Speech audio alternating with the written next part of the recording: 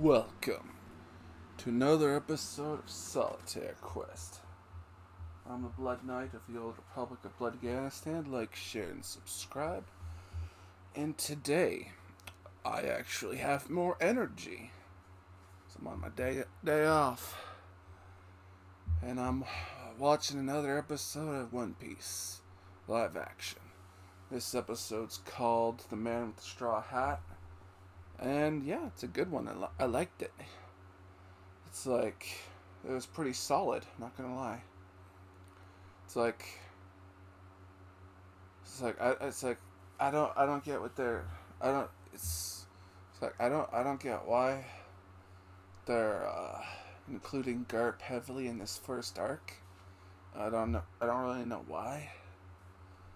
But yeah, it's not bad. And yeah, and I really like the adaptation of Buggy. You know, I didn't really. It's like how do you pull that off? And yeah, they the guy who was it's like the guy who played Buggy, the clown. They totally he played it serious. You know, played it straight. And yeah, I legitimately believed that that he was a clown pirate. You know, I definitely. It's like, yeah, I definitely believed. I definitely believe like they definitely nailed it with the casting for Buggy the Clown. And yeah, and yeah, they had the whole Buggy the Clown. Uh, they definitely they're definitely like flying through the material. But yeah, they changed some of the stuff around. It's like you actually believe, yeah, in the original, it's like they came upon the island and it was damaged. They introduced the buggy ball into the episode.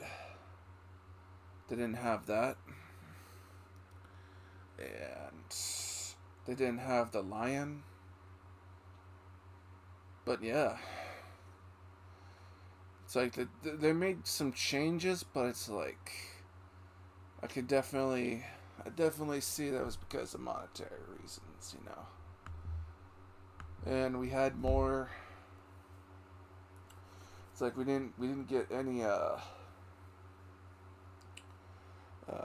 didn't get any like interaction with the villagers and whatnot, which was in the original.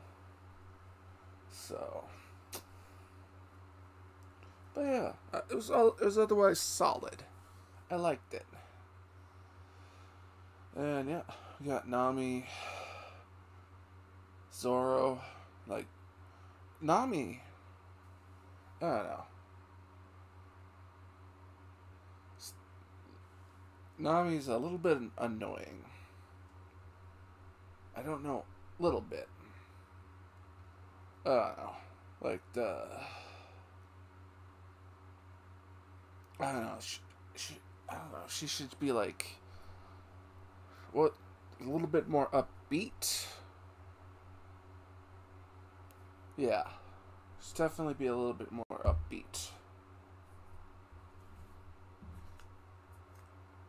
Other than that, the actor played Zoro in this. It's really good. Really good. Good performance in this episode. And yeah, we got to see Shanks lose his arm. And in the flashback. And yeah, they definitely did the Sea King's justice. Some fucking Godzilla looking monsters, you know. Oh yeah. So yeah. The anime goes more in depth. Definitely with like, but yeah, they're definitely compressing some stuff. But yeah, I found it to be all right.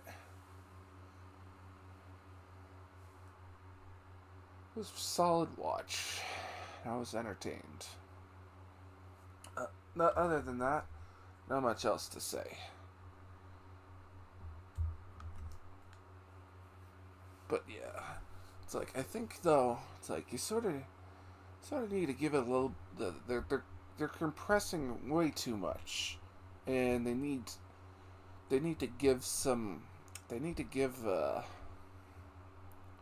they need to give it more like more more breath. Like they're rushing through way too much. I find like they need to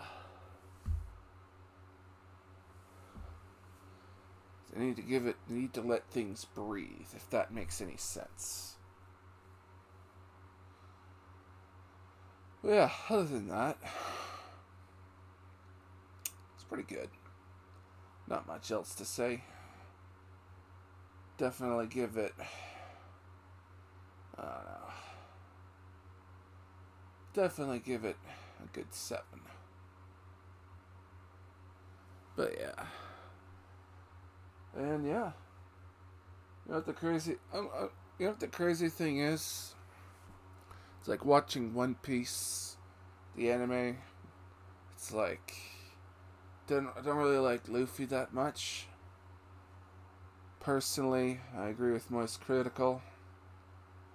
It's like Luffy is a moron, and he does get quite irritating at points in the anime. And yeah,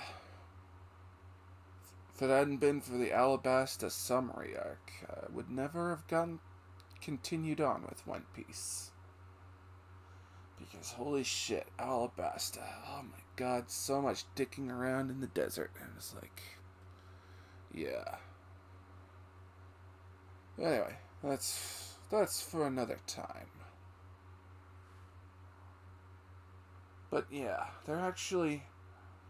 they've toned down Luffy, and I can actually now start to like Luffy more.